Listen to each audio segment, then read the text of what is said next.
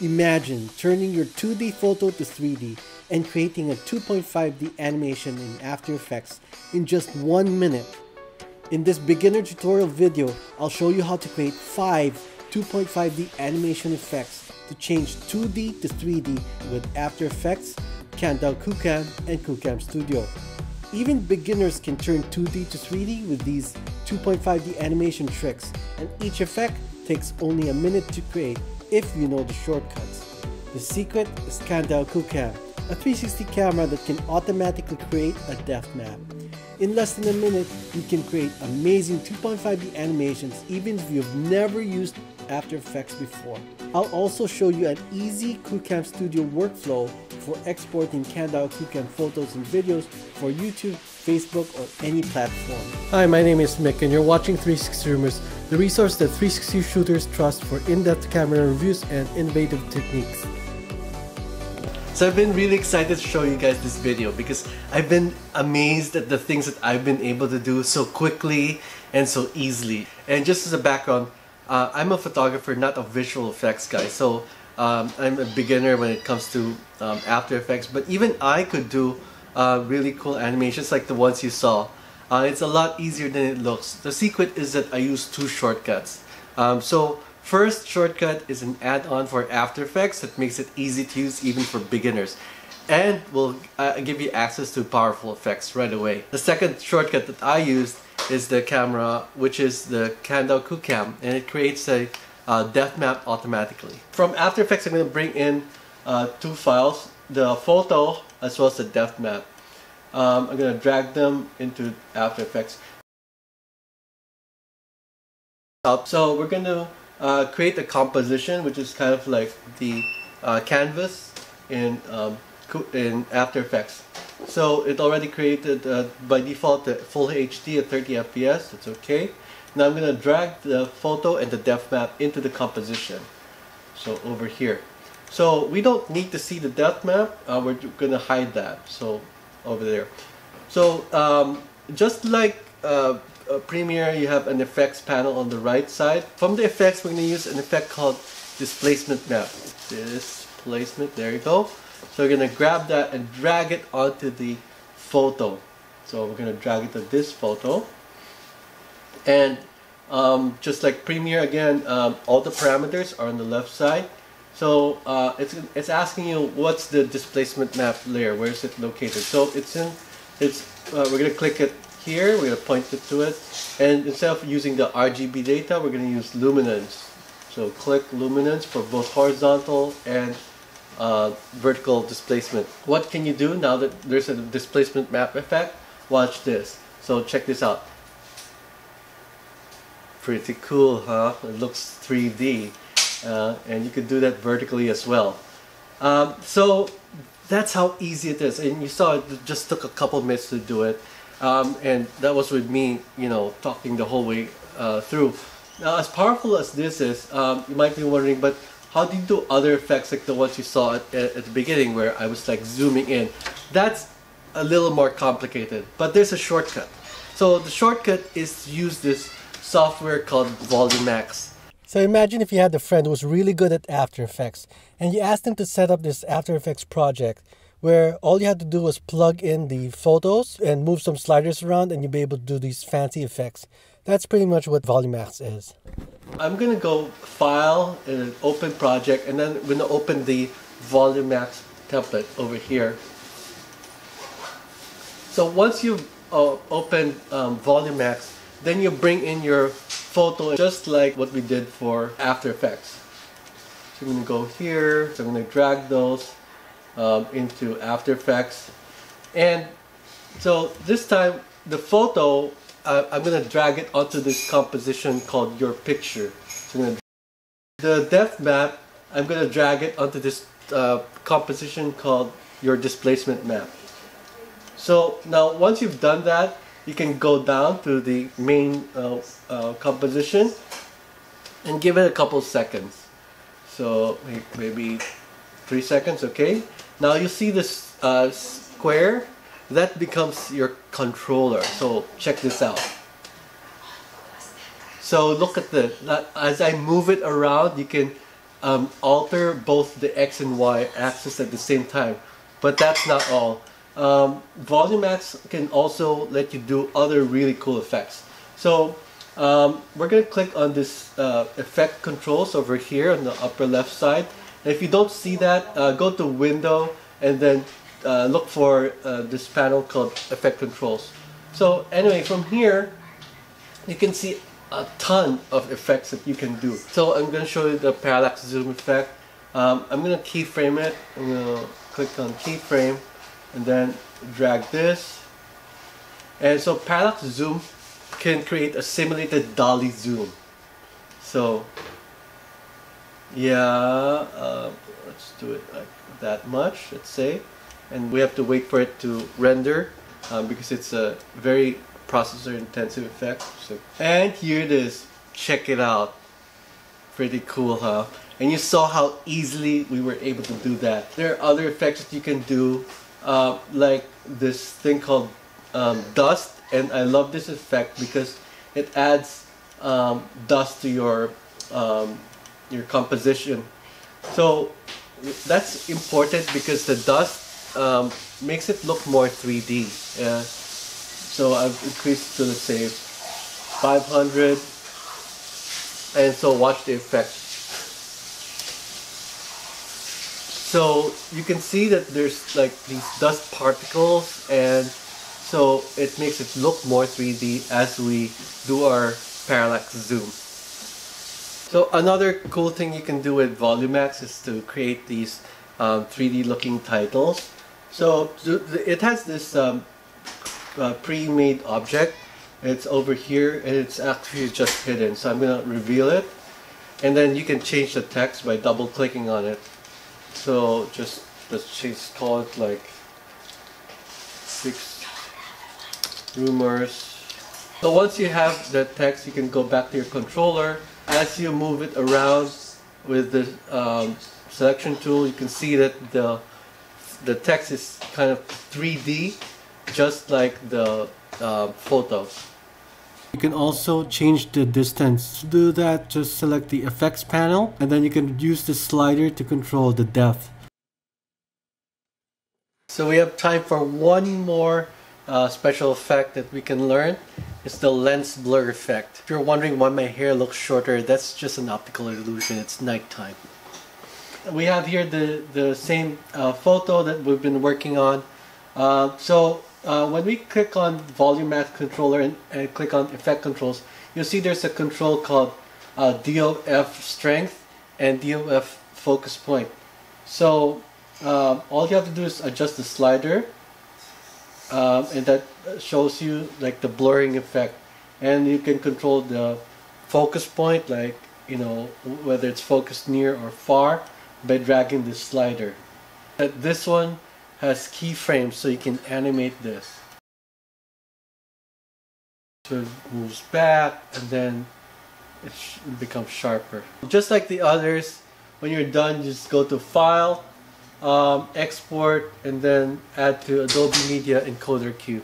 So as you saw, it's really easy to use After Effects and Volumax to create these fancy animations, these 2D to 3D animations.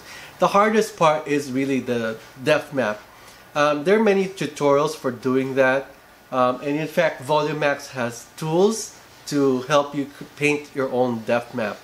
But in the end, it still requires significant time and actually skill to create a good depth map. Now if you want to save time, the way to do it is to use a camera that can create a depth map for you, like the Kandao Qoocam. So here's the Qoocam, and the way it works is it converts to a 3D 180 camera, and then uses the stereo disparity to generate a depth map. So I'm going to show you how to create a depth map with the Qoocam. I'm going to launch Qoocam Studio. Click on Editor, then click on Add. So Qoocam creates both 360 and 3D 180 photos and videos. First I'll show you the workflow for a 360 photo. It's really simple. For 360 photo or video, you just have to select, you can adjust the yaw, pitch, roll to level the photo if it wasn't level. And another thing you can do is click on this 360 icon to view it in 360. So let's say it's not level enough for me, I can adjust the roll a bit, so now it's level. For videos, another option for 360 is to use stabilization. So this is how it looks without stabilization, and this is when I click on full stabilization, this is how it looks. So after you've selected the stabilization type and you've leveled the photo or video, click on add to queue.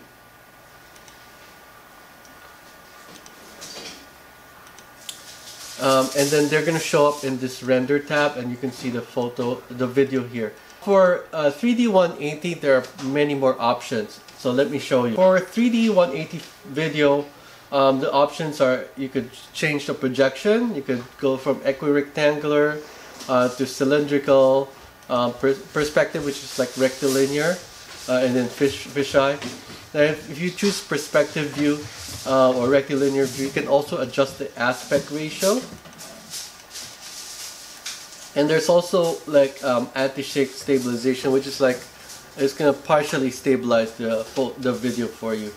Now for 3D 180 photos, there are even more options, because not only can you change the projection, but you can also apply a refocus. So first thing that you want to do is to generate the depth map.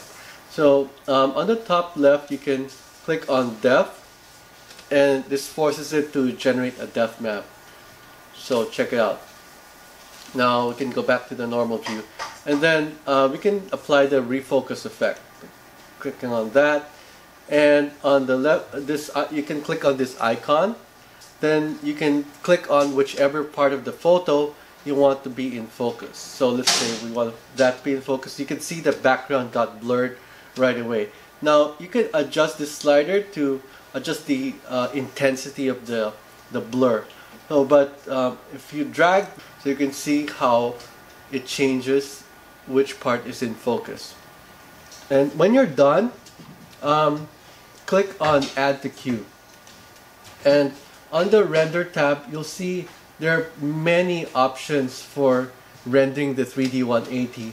You could choose mono or stereo. You could choose side by side or top bottom. And you could also choose the format, the resolution. Do you want a depth map when you render? Just so many options. And the question is, which one do you want to use? So for VR180, there's no established or dominant standard yet. Google is trying to push this standard called Google VR180. And what that means is that when you're looking at a VR180 video on YouTube, it looks flat, as if it's an ordinary video. But when you wear a VR headset, then it looks like it's in VR in 3D in a 180 space. So it's pretty cool. But there are many problems with VR 180. As of July or August 2018, first of all, it's very hard to edit. Like for photos, for example, if you do a VR 180 photo and then you post it on Google Photos, you can't edit it. There's no existing editor for it. If you want to edit it, you have to convert it first to some other format like side by side, and then edit it, and then convert it back to VR 180. So another issue with VR 180, if you want to add a metadata for it for VR 180, it's going to be a problem, because they created a metadata injector tool for Mac and Linux, but not Windows. I have no idea why they left Windows out. It's like as if they wanted it to fail or something. There's a third problem with VR 180, is that it's not universally supported. You can only view it on YouTube and on Google Photos. That's it. If you want to view it on Google VR 180 photo or video on Facebook or Vimeo or Veer or some other website, it doesn't work.